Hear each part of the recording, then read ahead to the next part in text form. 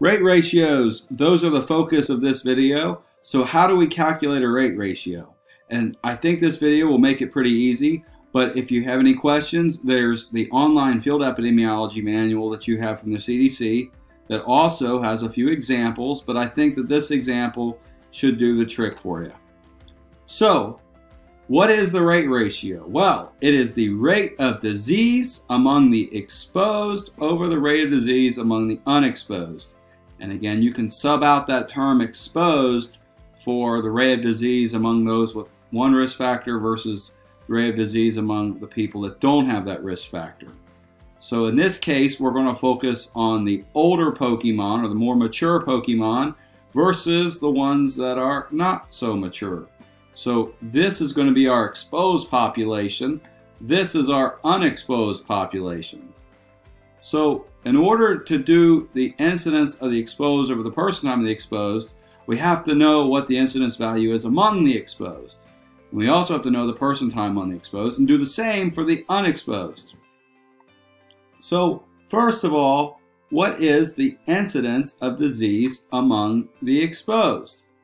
There's 1, 2, 3, 4, 5 cases. And then what's the incidence of coronavirus among the unexposed? There's 1 case. So that's a 5 and that's a 1. Now, in order to get the person time, we have to add up all the person time that each individual participant contributes. So how much does this one contribute? So if you can follow the numbers there, is our little Charizard or Charmander, whatever that, I guess that's Charmander down there, contributes 14. And next, there's 11. And the Toro or the Taurus, 12. And then next, this guy, no infection, healthy, all 15 days, count. Moving on, 11. And then a few more healthier ones, 15, 15, and 15. So what about this sly guy here? How much time is contributed? Well, we had 11 days until got away. We had lost the follow-up here. So we've lost the follow-up. So 11 days. And then this big crabby guy, 11 days. So this represents all of the person time among the exposed. And then among the unexposed, this little Jigglypuff thing, 12 days, Charmander, 15 days, this little Eevee thing, 11 days, and then we've got this little baby Pokemon here, good old Pikachu, there's 15 days. So this is our incidence of disease among the exposed, 1, 2, 3, 4, 5, overall that person time. So that's 5 out of 130 over 1 case out of 53. So if you added all those numbers up, that's 130. If you add all these numbers up, that's 53. So when you do the math for a lot of these rate ratios, especially if the disease gets even more rare, out of all the person time that's accumulated, you could sometimes get really small numbers. But when you divide those small numbers, they make more sense. So the rate of disease among the exposed is 0.038 cases per day. And the rate of disease among this group, or the incidence density rate among this group, is 0.019. So when you compare the rate of disease among the exposed and the unexposed, you get a rate ratio of 2.0. Some people will refer to it as the incidence rate ratio, which is just fine, but incidence of disease is what we're looking at. You can do these for other things like whether or not they have an antibody response, or whether or not they die, or whether or not they have a heart attack, or whether or not they get diagnosed with diabetes. There's all kinds of ways you could use these types of studies. So pretty easy. In general, for a review, the two primary types of cohort studies, we're looking at prospective and retrospective, but again, you can also have ambispective ones as well. Can you derive a case control study out of a cohort study? So could you derive a case control study out of all of a big cohort study? And the answer is yes. We call those nested case controls. And then, what are the 3 most common measures of risk from a cohort study or from cohort studies? So if you were right now to go to Google Scholar and look up some of the cohort studies on the coronavirus, which you guys know how to do now, if you were to do that, you would see actually a lot of odds ratio calculations for cohort studies just because logistic regression and odds ratio calculations are so easy. And if the disease is rare and you were to like do these studies over and over again with huge data sets, you would find that when we have rare diseases, that incidence rate ratio and the risk, well, the risk ratio at least, not the rate ratio, the risk ratio and the odds ratio are almost the same when a disease is rare. It's just how the math works. The odds and the risk approach one another when the disease is really rare. So, cohort studies can measure risk using risk, rate, and odds ratios. If you do a case control study or a cross-sectional study, it's not appropriate to do anything else other than the odds ratio. Risk is not appropriate because you don't know the true risk because you didn't give everyone an equal chance of getting the disease. You surveyed in a different way. So again, we have all these options. There are some formula options. Moving in, or I guess, while we're in this video, I'll just go ahead and wrap up the cohort study section here. It's important for us to think about some things like, who are we going to study? So ideally, in a prospective design, you would have some reason for why you're doing the study. You have to have a kind of a reason, and you're going to want to probably have in advance a healthy population of people that you presume are going to be exposed to something. So you could have a healthy population of bus drivers and then see, what is it about the health of bus drivers that may change over the long term, but you want to compare the risk or the rate of that outcome, whether it be anxiety or whatever. You're going to want to compare that in that group of people compared to somebody else. If they already have the condition, then you can't do it. They have to be healthy and free of that condition and susceptible. So what does susceptible mean? Well, if you're studying something like an infectious disease and the vaccine we have reason to believe works, then you can't include vaccinated people for that disease in your study because they're not going to be susceptible to getting the disease, or their susceptibility is going to be a lot less than what it would be for somebody who's not vaccinated. So they have to be healthy and susceptible to the disease. Could they be vaccinated for something else? Absolutely. But they have to be susceptible to the disease you're wanting to study. So again, it's good to kind of take a lot of other information in advance. The same issues with confounding exist. So we know that odds ratios can be plagued with confounding. The same is true for risk ratios and rate ratios. Smoking status, although a person may not currently have like coronavirus, their risk of getting it is supposedly higher if they've had some sort of lung damage. So confounding by like their air quality or confounding by other health conditions like previous conditions like COPD, or confounding by age, you want to take those factors into consideration so that you can adjust for them. The study also must be feasible. So, you have to kind of think about like, how are you going to study something? Cohort studies are not going to be a good design for rare diseases, just like cross-sectional studies. Terrible design to try to study a rare disease.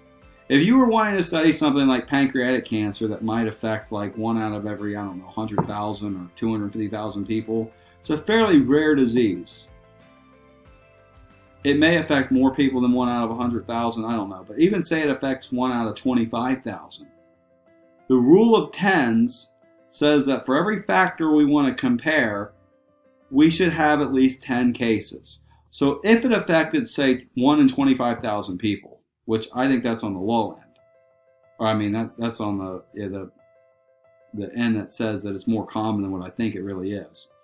If it affected 1 in 25,000 people, you would need to enroll 10 times the number of 1. So 1 in 25,000, so 10 times that, we'd need to enroll 250,000 people just to get 10 cases, assuming they all participate. And then, when are you going to enroll them? Like age 50? And then you're going to what, wait? Like, you're going to follow up with them like every year for like the next 10 years, waiting for them to get pancreatic cancer? They can't already have pancreatic cancer. You don't know who is going to get pancreatic cancer. So why on earth would you do something so foolish as to say we're going to follow 25,000 people and do like annual or 5-year checkups on them to see whether or not they have pancreatic cancer? It's much more efficient with rare diseases, since we know the odds and the risk are approximately the same on a rare disease, to go ahead and do a case control study. Find your 30 pancreatic cancer cases and then match those 30 pancreatic cancer cases up with maybe three controls per case, you know, and of 120 people versus like 30 people, and do the odds ratios on the risk factors that you're interested in. So studies have to be feasible. You have to be able to follow up with people. Some problems that may exist when you enroll people into a cohort study, sometimes the people that are going to participate, your volunteers that agree to it, they may not represent the general population. Some people aren't going to be a fan of saying, hey, I'm going to get to follow up with you every year for the next 10 years. That's not for everybody. Now, if the incentives are right, and you say, well, you're going to get free medical care and $1,000 for these 2-hour visits, well, then you might get more people who are lower income, or you might get a nice mixture. So we worry about the same problems that we have in other study designs, but these people or volunteers are going to have to stick with it for the long haul. There's also the healthy worker effect that may exist.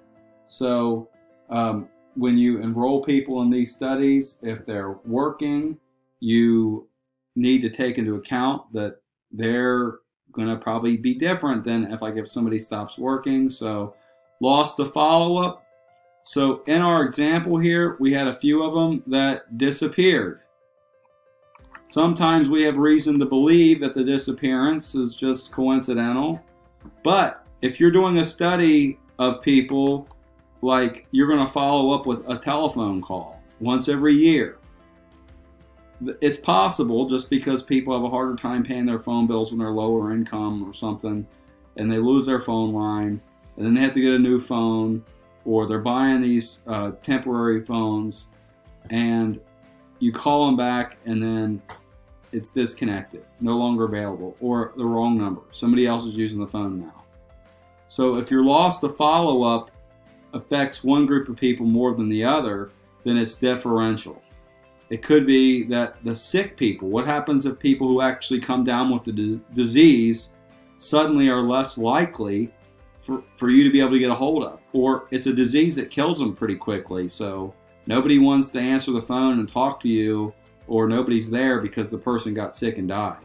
So if that happens, that's a differential bias. And we know that differential biases are worse than non-differential biases. Differential is worse. Non-differential, still not fun, not good, but this one is worse. So we have the common confounding variables like age, gender, income, race and ethnicity, all those types of things. We can have also the same problems with misclassification. The misclassification problems, I'm going to go over a little example here really quick. One of the misclassifications that might exist may be cleared up right here in this little example. So I've got this example auto plant work, and it assumes that auto plant work is linked to maybe heart disease. So they compare fast food workers, Walmart workers, and auto plant workers who are 60 years of age, and they follow them for 5 years, and they do a phone call every year. After doing this, and they call the Walmart workers, the food workers, and the auto plant workers, they call them all one time a year. Now, in order to be in this study, they had to start off not having heart disease as a diagnosis.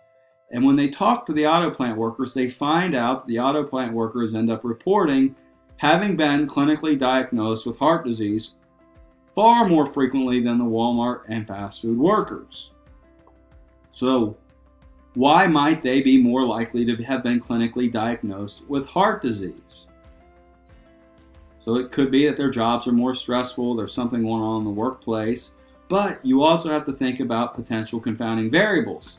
And one could be that if you're doing an annual telephone follow-up versus an actual visit with a medical practitioner, and you're asking them to tell you whether they've been clinically diagnosed by a nurse or a doctor with heart disease, it's possible that auto plant workers may report more disease being clinically diagnosed because they have more access to health care, because many of the auto plant workers have health insurance through either their employer or their labor union, and Walmart workers and fast food workers may not have the same kind of access to be clinically diagnosed.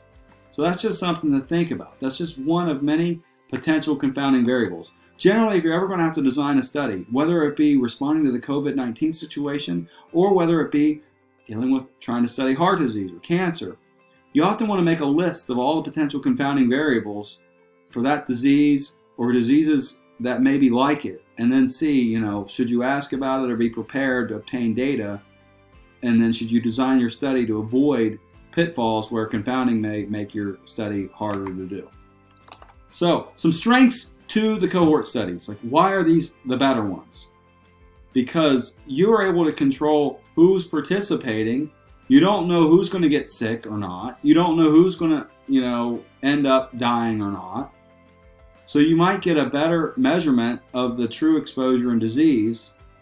So that's a good thing. So you didn't have an understanding of who was going to get sick in advance. So that bias is kind of taken away there. A weakness, though. These are the most expensive study designs. They're time consuming. And you can study multiple exposures, so don't worry about that. Typically, they try to start them up based on one exposure, but you can actually look at multiple things. And retrospective cohort study designs, they're a little cheaper than prospective designs. Yeah, I'll just leave it at that. So we'll skip that. The next set of videos we're going to get into are the epidemiology ones related to field epidemiology and outbreak epidemiology.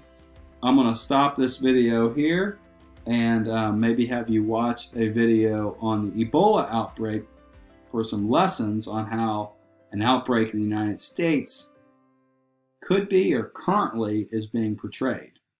So we'll stop there.